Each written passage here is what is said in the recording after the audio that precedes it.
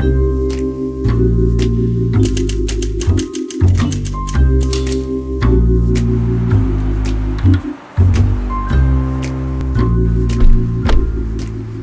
know, seeing this old trench coat reminds me of how I felt like Columbo as I asked just one more thing about the many aspects of the mission of Goodwill. Me too, and between the two of us, with all the many years we've served on the board, I think we have this mystery solved. Throughout the 15 years of board leadership from Kim and Chas, Goodwill's mission to help individuals prepare for, find, and retain employment grew from serving 4,025 people in 2004 to over 11,000 in 2018 and is on target for the same this year. My first clue that Goodwill was different was when I learned that it was more than just a retail store.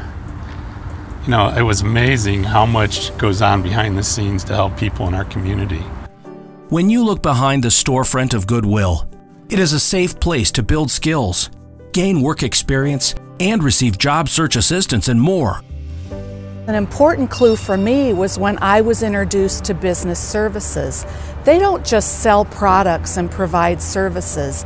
They're changing people's lives in our community by helping them build work skills. Last year, 311 people used Goodwill's retail and business service operations, including light assembly and industrial sewing, to build skills to help them reach their employment goals.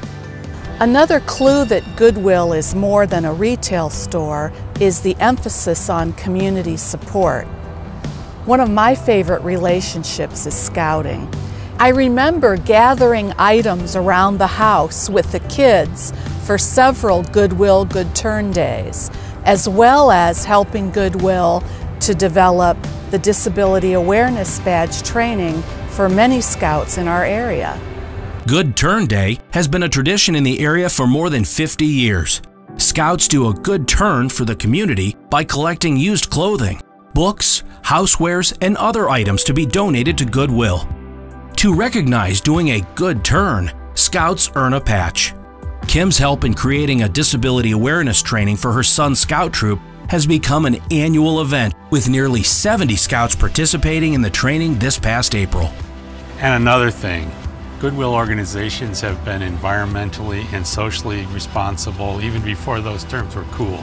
I know last year alone, they recycled more than 8 million pounds of material.